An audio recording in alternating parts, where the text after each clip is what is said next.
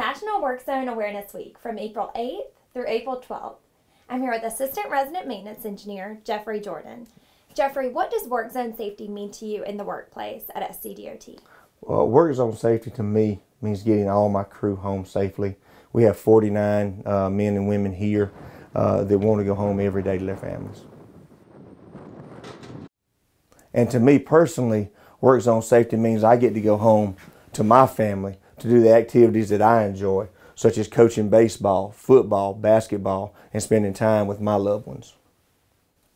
I was born and raised in Saluda County. I have a wife and 3 little girls, and they mean the absolute world to me. Thank you, Jeffrey.